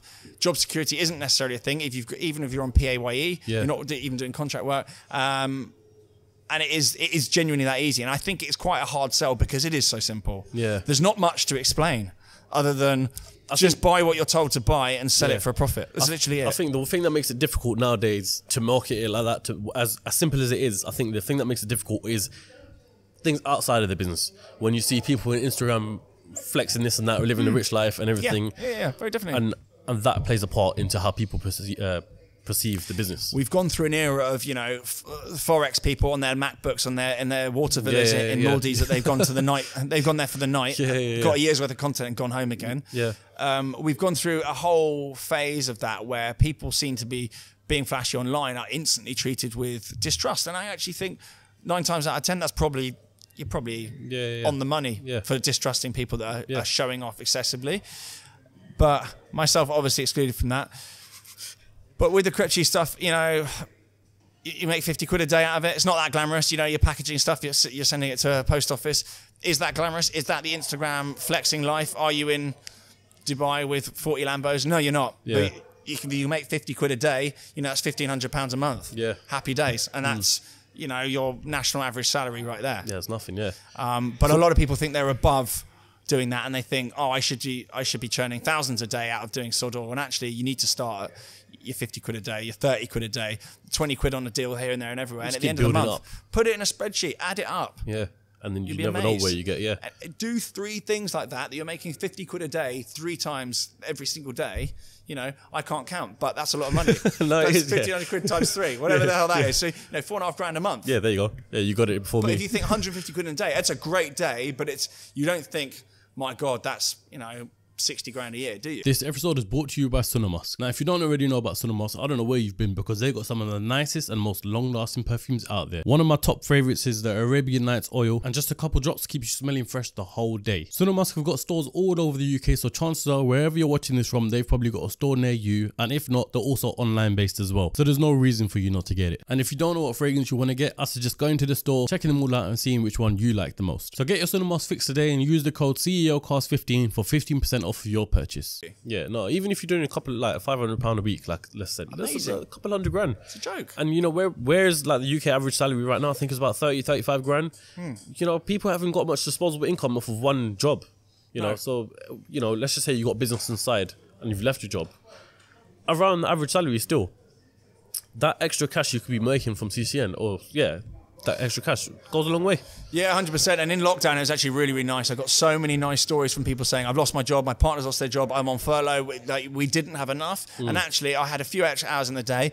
I was curious. I thought, surely it's too good to be true. I'm just going to have a look. I'm going to sign up. And if it's crap, I'm going to abuse you. But actually, I've made 1,500 quid this month. We're going on holiday next week. Yeah. Happy days. Yeah. I'm not saying it's a miracle cure. You're not going to be a millionaire from it. But actually, if you do that with your spare time, get your partner on it. If you've got a partner that's on maternity leave or whatever, obviously they're busy with a baby. Actually, that's a terrible example. But you've got someone in your household that works sort of contract work and has lulls between things. It's a great flexible way to make money. Yeah, or if you're just a relentless pig, when you get home, if you don't like sleeping or watching TV or eating dinner, just work through the night. Yeah. That's the best way to do it. Yeah. Tom, I'm going to ask you one last thing before you go, right? Go. Now, obviously, you document everything you do. Yeah, you document the watches that you have, you document the cars that you have. And there's one problem. I've obviously got my car. You've seen it outside, bright yellow. Don't know why I've done it bright yellow. It's good. I like it. I appreciate that, but there's one problem with it. I park it on a driveway, so people now recognize the driveway, recognize where I live. So now I've had to start parking the car elsewhere. Right? Yeah. So my question to you is, we live in a dangerous world, so how do you manage it? Your cars, everyone knows your cars. Yeah. If they see the SLS, they've seen the plate, that's TG. Yep. If it's the wrong person seeing it, that's TGE. He might be wearing an AP. He might be having this. He might have a lot of cash on him. I get followed. I see it. I've been relatively lucky so far, but the driveway thing, I was on top of that years ago. Even before I started doing anything even vaguely flashy online.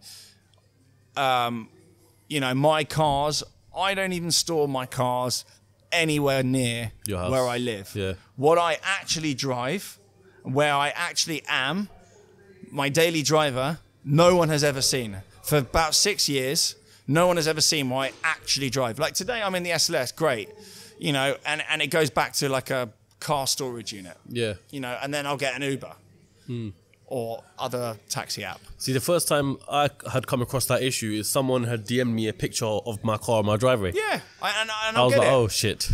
Parked up. If I leave the SLS in town, I will see it. Yeah, you probably get loads of story tags. Yeah, TGE, TGE, all the TGE. time. But what happens this day and age as well, something else to be paranoid about now, if you park that car in Sainsbury's, Tesco, whatever it is, people can buy a tracker off eBay or Amazon. Even Apple AirTags, that was a thing. They will let you know now if Yeah, they're with now you. they will, but in the beginning, But it doesn't help you. By the time it's told you it's with you, Yeah. you've gone and chucked it under, like, outside your house or in your garage at your house. You've had it. So nothing I've ever put online is ever where I live. And that has been the case for actually, it's even since the LD&M days. I'll give you a quick funny story with the Apple AirTags, right? One of my friends, he's got a E60 M5 old thing, Engine went, gave it to BMW for warranty work. So the engine's not working. So he's hidden an Apple AirTag in the car, like in the back seat somewhere where no one can find it, right? He's given the car to BMW. The car's not working. Obviously, he's given it on a tow truck, whatever. They've had it for a couple of months. AirTag's perfectly fine. AirTag starts moving now and everything for a good month or so. In the car, literally, and he's... I don't know how much I could say on camera. Go for it. But he's basically seen the M5 parked at someone's house overnight. It turns out that was the service manager's house, but he called him in the morning saying, how's the M5 coming along? Yes, we're just waiting for the engine from Germany, etc. blah blah blah blah blah. What was the name of the dealership? It was around Birmingham, which explains. I'm not saying anything. Not saying a word. Yeah, it's crazy, and I was just like, yeah, but that's crazy. AirTags. But that technology now has come so far, so fast. You can get got with that stuff, and I'm just super conscious of that.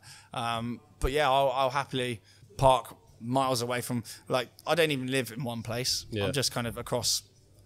Yeah, it's my living situation is a mess. I don't even understand it, so I'm kind of, I am quite conscious in that respect though. Yeah, but you see it all the time. People say, "Morning, everyone! Look at my watch." As I say, I don't have watches in my house. I don't have anything of value anywhere I sleep, anywhere I live. It's all in bonded storage because there's just no point. I wouldn't be able to sleep having anything of value with me. Yeah. But so many people, they're like, "Morning, everyone! Here's my AP. Here's the view from my window. Here's my car." And the worst part is it's all a live story as well. What is wrong with you? Like today. The stories will go out tomorrow. I never post where I am. Yeah, exactly. You can't afford to do it. Unless I have to do a live event. Yeah. And I actually have to be somewhere, in which case, I'll get Addison Lee in and out or something like that. And you won't even take a watch with you. And definitely not be a watch. Yeah. You do have to be really careful of that. But you hear people getting hit the whole time, and it's a horrible, horrible environment, particularly London. Have you had any scary scenarios like that? Like, I know you said people have followed you, but have you had anything close to it? I haven't, but I guess I am a target, but once you get to know me, you realise that I'm actually, like, not really a target. There's not really anything really worth having.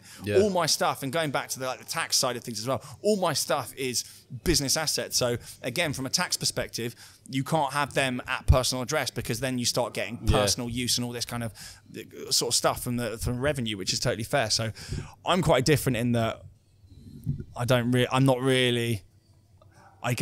have the life that potentially people think I have. I think people think I live in this massive house with 15 cars underground and a whole room full of watches and cash and diamonds and whatever, when realistically I don't, but for the best. I wouldn't be able to sleep.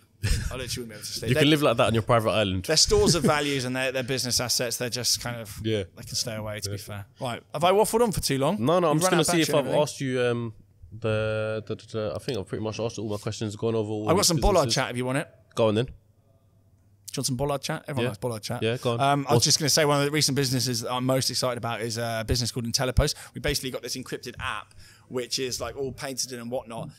Self-raising bollards, like security bollards, like massive. So it's almost like how people, like, when I see it in movies and stuff, people drive up to the house and the gates open with like the thing in the car. Yeah. So exactly that. So you don't need to get out, because most bollards are like gas assisted, but you have to get out of your running car. Yeah. Go and pull the bollard down. By which point someone's jumped in your car, got in your X5 and disappeared. Yeah. So yeah, we've got that. We spent years developing it. We've just got secured by design accreditation on it, and they're sick because you can actually raise and lower your bollard from like anywhere in the world. So say you've got a second place, and you see someone messing around, your car's on the drive and the bollard's not up, You can put it up. you can say, I don't like the look of you, and they'll just see the bollard go up. Yeah. So has this launched? And you can be on it. Yeah. Sick. We kind of soft launched it just to see how it's kind of gone and the uptake without any marketing at all. Yeah. We've put 500 in the ground already. Yeah. They're 1,600 quid each. They're on Klarna now as well, so people can pay in installments. You know, 1,600 bad is not bad at all. They're really reasonable. If you look at the price of bollards, they are mental expensive, especially the gas-assisted ones. Not even just that. I mean, if people who have, you know, very nice cars, I'd get it for my car.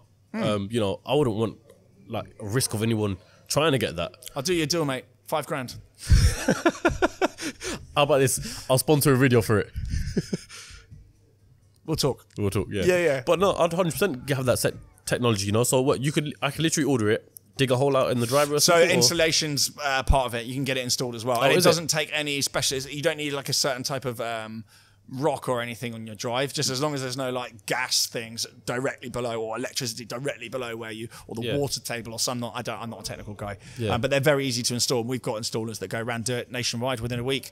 But they're really cool and similar to when you've got like a high value safe. You know when. You can put it on a time lock. So if someone comes in your house and says, put that bollard down, mate, give me your car, gun to your face, it's on a time lock. You can lock it for 8 hours. You can just like, there's the app, crack on. How do you scale that then? You know, being with the fact that if you are providing installation, right? Yeah. And you're, you know, the bigger picture obviously is to be international and everything like that. Yeah. How do you manage all of that? How do you scale that? We've got a few different partners in the UK that we will be working with. We had an exclusive distribution agreement with the biggest kind of bollard installer in the UK, but we're going to open it out. We're going to change things up as of early 23. Work with some cool people in the UK that do garage renovations and construction. Get them into new developments as well. So we've got some good contacts in the construction industry. So new build apartment blocks, all this kind of stuff. Yeah. And then commercial premises as well. The applications for them are actually huge. And you can also use them to stop people parking your parking space. Yeah, that's good. So again, monetizing parking spaces. And it's UK steel, UK produced. We can make one at a time. We can make them to order. So it's a very scalable That's very good business. for you as well. The margins are fantastic. You can really incentivize suppliers, distributors. Yeah. I think that might be the big one. I mean, just relating it to when you said storage, you said steel's from abroad, right? Yep, so it's not anymore. Yeah. We've now brought that back on board with the guys that are making the bollards, and they've got amazing facilities. Yeah. They can powder coat the storage unit, so that's now going to be live. So you never have to ever worry about another pandemic happening and export prices going through the roof. Oh, it was a nightmare. Container price. I mean, my mate's got a business in Birmingham. He gets containers all day long. It went from $3,000 to $18,000 for a container. Yeah, exactly that. It wasn't just we're going to have to charge customers a little bit more. We will be selling these things at £1,000 loss. Yeah, like it's just stupid. Yeah. But that's no longer the case. We've got some great people on board, and my business partner on the bollard side. We've been dealing with each other for years, and he came to me with this great idea. I think it was COVID, and he said, "I've got this great idea. I'm doing kind of crowdfunding for it. How much can I pay you to do some videos?" And I said, "I absolutely love the idea. It's completely aligned with my audience. Car crime's going ballistic. It's only going to get worse." Yeah, especially throughout COVID, because you know people were losing their jobs and everything. Yeah, and then the robbers were just getting worse and worse. Yeah, crazy. Yeah. I mean, I don't know what that jump between. I've got my P45. I'm going to go and nick some family's car and tie them up in their house. I'm not saying that jump specifically. I'm just saying you know, it became a lot more definitely. apparent that. Yeah. No, I agree with you. And people are tying the two together. And I think there is still a gulf. I think, you know, your average bloke that's lost their job in whatever it is they're doing in accounts in like an IT department or something like that. Yeah. It's not going to go and stick a No. He's not. I think, Anyway, so I said, let's work together. Let me come in on the business. I'm not going to charge you for anything. Yeah. I can see huge growth in this. And it's just been going crazy. So we've just done our 500th with no marketing, really, apart from me mentioning it a couple of times. So when you say that's the one, what do you mean by that? I think is that the one that's going to get you to that private island and ghost? We've got some really nice ideas with where the product's going down the line. Our core product will remain the same, but I think that'll be the one that potentially in a few years or even a year, we could get a pretty aggressive valuation on it, and it'll be a really nice business for someone to buy. Okay, so you plan to sell that in the future? And there's some clever tech stuff that actually is built into that. There's a great brand. I'm really excited about that one. and it's going to be linked with the storage business now as well. So I think as a pair, we've got the same marketing guy that's on my other companies in there as well. We create some great assets, and yeah, I think it'll go crazy. That's sick, man. Anything else you got coming up? I actually can't remember off the top of my head. I'm sure I'm sure there's some harebrained nonsense coming. I wrote down some businesses that I watched a video last night, and I watched some LD&M we've covered, CCN covered, Grow Watch Club covered. Yeah. Watch Protection Company, have we covered Watch Protect. Yeah, the Watch Protect. With a really, really cool young lad that's in that. I think he's Birmingham based. Yeah. He'd be a good one to get on the show. Yeah. He's really cool. So that's essentially PPF for how do you explain it to people who don't even know about cars? It's protective film or liquid for your watch. So basically it's an invisible barrier on your watch. This one's got liquid on it at the moment, which obviously is not liquid anymore. Yeah. But it just kind of dries on there, which means it doesn't get scratched. Yeah, that's what I need. Just rub it off. That's what I need, because I was looking at my watch, and if you look at that, you could just see a few scratches there. So that wouldn't be the case. So Class specifically, I would say, is a great place to put it. But some people coat their whole watch, and particularly, I mean, on these you've got the polished bezel part, and Cartier's the whole front face is polished. Patek's. It's not for everyone. Like PPF on cars, it's basically just invisible cling film that you can key someone's car and then just peel off the film and it's fresh underneath. Like when you get a new TV, and you've got that film that comes off, and you leave it on there for as long as you can, and then you peel it off 3 months later, and it's like you've got a new TV again. It's like that for watches, and we were kind of the first people to do that in the UK and like really push it hard. I've not done as much as I wanted to with that business. We've been going through numerous rounds of product tweaks as well, but we're now slowly starting to get into distributors and kind of, when you go to Foot Locker or Foot Asylum or whatever it is, JD Sports, and you get your new trainers to the desk. Chaos.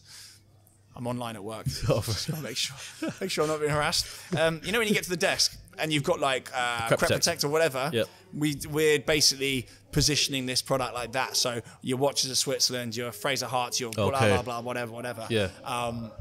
But people that not necessarily, if they have the watch 20 years, they're not going to have it on for 20 years. But if you can have this thing on your watch for the first year, 2 years, or just refresh it each time, it's just going to keep your watch fresh. Yeah, 100%. Some people like battering their watches. They like just having it, smashing it down, and be like, yeah, badge of honor, it's dented. Yeah. But some people like really looking after their stuff, and it's for them. Yeah, protect it like that. Yeah. So, Watch Protect. Anything else? What else have I forgotten here? I've got on here, so that was Watch Protect. Classic giveaways we've done. Hi Pooch. Hi Pooch, yeah. So we took the website offline over summer because no one wants to buy a jacket for their dog in the summer. This is basically sort of parody hype clothing for dogs. So like Supreme, we've got jackets that say Pupreem on them. North Face, it says Dog Face. It's for your crowd that, has a dog and it gets cold. That's it. That's the use case. And yeah, it's cool stuff. We're putting that back online. I think we should do it this week because it's getting cold. Yeah, 100%. Yeah. We've got tens of thousands of pounds worth of stock that I've paid for. So my girlfriend's so you've got the stock there. And my girlfriend's supposed to be running it. Yeah. So that's reminded me. I'm going to give her a kick and say, get back on with it. Aaron, though, Mr. AP, he runs the site again on that. So you can see there's a common theme developing. Yeah. People that I trust and people that are great. We all just work together. Again, that's not big business, though. Yeah. But it's marginal wins. Correct me if I'm wrong, but Aaron has a company called Watch It Shine, right? Or he has a company called Watch It Shine, which is a really cool watch sort of restoration box. You've got everything in there. Like I believe there's like refinishing pad, cleaning kit, everything like that. Okay, so it's not similar to, or not the same as Watch Protect. Watch Protect's designed to protect it in the first place, and Watch It Shine is to clean it essentially. They're kind of same target market, really. Yeah, yeah. But they're completely separate products. They don't compete with each other. Yeah, fair. And then, like you mentioned with your missus there, you've got We Are Kai. Yes, I've got a share in that business. Although what I know about bikinis, you could write on the back of a stamp. I obviously have an interest in bikinis because I'm wide up that way and I'm not blind. So bikini business is obviously of great interest. But she's been a swimwear and lingerie model for 10 plus years commercially. She studied fashion. She knows how to do all those mad like fashion drawings that people do. They draw them on mannequins and stuff like that. She studied all of that, so she just punts out like a madness at home. That business is it's sustainable. It's truly from the ground up. She designs everything. She's completely involved with the manufacturing. I'm really, really proud of her for that. It's really, really cool. It's not just a copy and paste job of Alibaba like a lot of these swimwear companies. They just buy any old poo and just white label it, and they just punt it. It'd be a lot easier for her. The margins would be a lot better, and it'd be a much better business. But she really cares about that business, and it's going really well. It's doing a lot better than I thought it would. And that's not doing her down. I thought it'd do all right, but it's, she's getting quite a few orders every day. So really proud of her for that. That's good. That's good. You've got a couple of properties, which I believe you mentioned. Yeah, I do some rental stuff. I hate all of it. I mean, the cottage I bought in the Cotswolds. Yeah, cottage I bought in the Cotswolds. I originally bought that, and I've kind of divided it up now. So I've got kind of car storage there, and I can also Airbnb it. But when I bought that cottage right at the start of the pandemic, when everyone was like, sort of taking stock and thinking, yeah. And I thought, I'm going to pounce. I'm going to buy a place out of London because I suspect people might leave London, which has happened, thank God. And I bought the Carrera GT at the same time. I just pounced. I was like, I'm in. If I'm going to do it, I'm going to do it now. And on paper, the pair of those made me about 1.5 mil. Correct me if I'm wrong in saying, but at the same time you got the Carrera GT, you left your job, right? I did. Carrera GT, left my job and bought a house at the same time. It was really just balls out the bath, like suicide bomb. Outgoings must have been a lot. And it was scary. It was really, really scary. The income. Yeah. Have you ever had any fear of, I can imagine your monthly expenses, just for the cars alone, are in excess of. Have a guess. At the peak idiot TGE, have a guess. Like what was going out, and we're at the peak, holistically on cars. So your storage, your insurance, like everything surrounding cars, fuel, tax, insurance, whatever. And your monthly payments. At the peak, include deposits. Was the Carrera GT in there with the peak? Yeah. Thereabouts. I want to say something like 100 grand a month. 100 grand a month? Yeah. You've done me a huge honour there by Was thinking that I could get away with that. No. That would have sunk me. 100 a month going out on cars alone. No, sorry. That would have got rid of me pretty quickly. Because I'm thinking of the value of the Porsche Carrera GT today. Yeah. Obviously, you didn't get it as that, did you? No. Okay. What I pay for it? Not even just pure monthlies. Yeah. Minus the deposits, but bearing in mind I was probably buying a car maybe once a month, so I'd need to find a big chunk for each time a car came in. But if you're just talking about strictly monthlies, about 30 a month. Yeah. My car insurance isn't that bad. I think it was like 18 grand for the year, which if you think about it, it's not that bad. But actually, they are still taking the mick because I can only drive one at a time. Doesn't matter how many I've got. Yeah. If they're stored securely, you can only be in one car at a time. Do you ever think, like, what's the point of having all these cars? Yeah, all the time. It's not that I hate them. Yeah. But I'm really pleased that I've done it now because when I'm older, and I'm old now, but when I'm a bit older and I see a guy in a nice car, a guy with a car collection, I'm no longer going to be jealous. I'm no longer going to think, I wish that was me. Because I'll now look at it and think, that was me. I've done that, and it was a pain in the arse.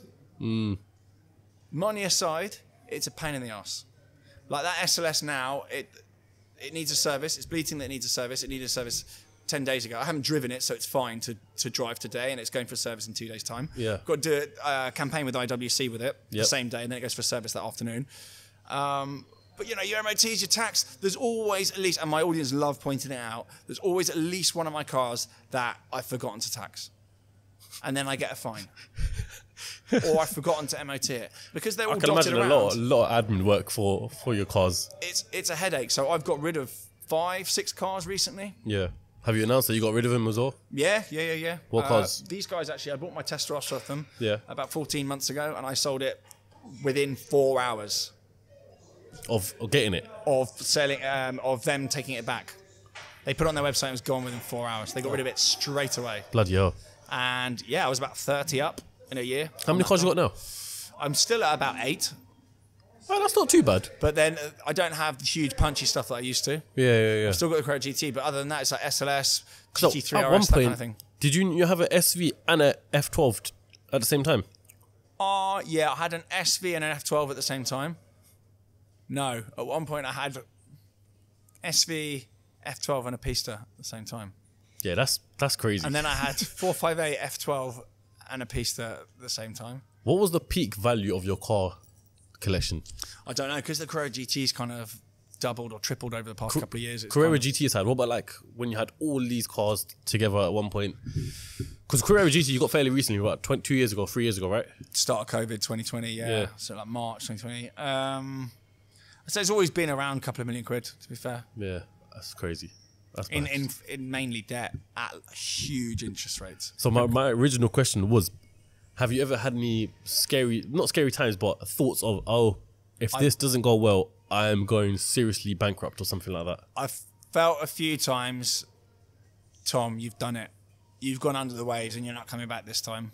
I've never gone bankrupt. I've never been close, to be fair. I've always got away with it. But when I bought my first apartment in London, I was ground zero and then some below that. I had no money at all. I still had my Aventador S because I refused to sell it. Well, when I went through the mortgage process, I had an Aventador S, and my mortgage broker at the time, and this was before I had 1 billion cars, I had an Aventador S and maybe a Defender or something. And I was saying to my mortgage broker, I've got an Aventador S, I've got about £250,000 worth of car finance. And he said, yeah, you'll have to settle that. You'll have to sell the car before you get the house. They're not going to approve the mortgage if you've still got this bloody Lamborghini. Yeah. I was like, okay, fair enough. And at that point, I let my Performante go to Tony from Gravelwood. Yep. And I kept my Aventador S. And I kept it throughout the whole process. And then we got to exchange. No one said anything. I still had my Aventador S. And I thought, this is good. And I didn't need the 30, 40 grand deposit that I had in the car to get my deposit together. I had enough money for that, Yeah. And I factored it in. I was just in, and I didn't need to sell the car. And I was being stubborn because I've always been all right income-wise, but in terms of big lump sums, that's always been the thing that gets me. Yeah. So I was happy with the monthlies and the mortgage and the Aventador S together. And then it got to completion, and I expected them to go, funds aren't going across, because they do what's called like a hunter search prior to completion. They do a deep dive in a credit before, and they'll see what's on your credit file. And during the process, it wasn't a condition on my mortgage offer that the Aventador S had to go, even though I'd been told before that it should have gone. It never did. And it never appeared, so I never got rid of the Aventador S, and I got my apartment with Aventador S, but I had no money. I remember I was doing a boys' trip to the south of France, 2 juggernauts full of cars. Remember when we used to go to the south of France and do all those road trips? And the transport, they wanted, 10 grand, 15 grand, whatever it was, to hire 2 massive lorries, south of France, 2 people stay down there with them and then drive them all back. Between sort of 15 of us, it was fine. But what I did, I got everyone's money off them because I was paying the transport company. And I'd overshot the runway in terms of what I needed for my house. And the two coincided between getting 15 grand off my group of mates. And they know I did this, so there's nothing private here. I'm not exposing myself. But I used that 15 grand to chuck into my deposit like last second to get my house across the line. And then like a week later, I had to go meet the transport company and give them their money. And I didn't really have it all. So I was like, lads, I'm going to have to pay you in like 3 days. I'm so sorry. They're all right with it because it was before the job finished. They didn't really care. But I basically had to tell all the boys on the WhatsApp group that I just like Ponzi schemed their money. That's I was at ground zero. I had nothing. Like literally, I completely overdone it. But I was still earning. So I thought, you know what? I don't have any this week, but I'll have some next week. Money's still coming in. Things haven't crashed. So as long as I think, I try not to get too stressed over it. Money's money. As long as someone doesn't kill my girlfriend or kill my dogs, what's the worst that can happen? I'm like that as well sometimes. Or sometimes I spend a bit more than I should, knowing that I'm going to have more money next week or the week after anyway. You earn it. As long as you don't get into debt that you can't service. You know what's coming in week in, week out. Work out what the worst case scenario is. And if you can't bury yourself out of the hole you've put yourself in within 6 months in your worst case scenario, then you have overcooked it. You just got to keep an eye on that. But I think also when we were a bit younger, James and I, we lost our dad, and we were really kind of conscious and sensible, and we were kind of hoarders, and we were very sensible about money. But when we went through that, we kind of changed our mindset a bit. We just thought, well, that's the worst that's ever going to really happen to us, losing a parent young and seeing what they go through. Nothing's really going to be worse than that. If you run out of money, you run out of money. Borrow it off a mate, sell something. As long as you're in that position where you can borrow off a mate or you can sell something, you've got assets, it's not worth damaging your health over. And you're experiencing a good life as well while you're here. You know. At least I can look back, in 80 years' time. 80 years' time, who do I think I am? I'm lucky to last another 10. I will look back and think, I've been there, I've done it, did I enjoy it? Probably not as much as it would have looked like I would. If you told 15-year-old me what I've been up to the past. What, you live to tell the tale? Yeah, well, I hope so. Yeah, hopefully, yeah. Catch up with you in 10 years, see if I'm still around. But yeah, I hope to be kind of semi-retired by the time I do kids and stuff. I don't want to do kids and all that sensible adult stuff before I'm in a position where I can just rely on passive income and not do anything all day. People say, wouldn't you be bored if you retired? No. Would you not? I think most people are bored working. I'm bored and being I'm bored most of the time. Even though a lot of what I do looks fun, I'm bored, I'd say 80-90% of the time. Yeah, but and I'm busy. I'd rather be bored and not busy than bored and busy. You're busy. You got many different businesses. So the day when you retire, yeah, let's just say everything's on the back foot. It's all running by itself. Now it's just you and your missus in the countryside with your dogs. 100 dogs, yeah. Would you not feel lost? No, not at all. I don't need to make money to feel alive. I make money because I want to buy myself time in later life. By the time I have kids and do all that stuff, my aim is to go, I've worked myself like a dog, I've done all that stuff, and now I can focus on just getting annoyed at my kids. Yeah, I might change my mind. I might have them and think having a family is rubbish. I want to go back to work. I might think that. I don't know. But I don't want to not have the choice. I want to have the choice if I work or not. I don't know. It's punchy saying I want to retire by 40. It's probably not going to happen. I'm not giving it Billy Big Licks saying I'm going to retire by 40. I want to. That's why, and I think it's good to have a goal. And I've overshot the runway twice already, as I said. So I think it will happen when it happens. Hopefully. Well, Tom, I appreciate your time. Thank you. Thank you for having this conversation. It's a therapy session. I've just it is, mate. We can keep going. But on that note, I want to say thank you very much for coming on. Thanks for your time. This episode is sponsored by my good friends at Cinemask. It's actually my friend's brand, so I'm happy plugging them and everything. So this is for you, lovely perfume. Thank you so much, mate. Cheers. I'm going to send you out another one so you can give it to your missus as well. Thank you. But other than that, the whole YouTube algorithm. How many likes do we need on this episode? Oh, I have no idea, but just bash the like button, leave a comment. Even if it's not very nice, it helps the algorithm. So do your worst. I've seen it all. Tell us what you think of Tom. Tell us what you thought of this episode. Tell us what you think of... here's a good one, actually. If we get 100,000 likes, I'll give away £1,000 cash for you to invest in your business or start your business. And... Can I have £1,000? Yeah, you can, yeah. £1,000 for everyone. That's it, £1,000 for everyone. Not from me, it's coming out of his... It's coming out of Crep Chief. Could do. But no, Tom, once again, appreciate your time, mate. Mate, thank you so much. Cool. Appreciate it. I'll catch you lot next Sunday on the next episode of CEOCAST. Peace. How's that, lad? Yeah, easy peasy. Yeah? Perfect. Yeah, thank you. I really appreciate that. No, I appreciate your time, man, honestly. It's not... Do you know what? Doing what you're doing on that side is way harder than what I'm doing. What, doing the interviewing? I'm just talking about stuff that I know has happened. Like, I don't need any knowledge. I'm just talking about my life. So, what you're doing is much harder to keep the conversation going and like lead it into things. So, hey, smash that. I can do that.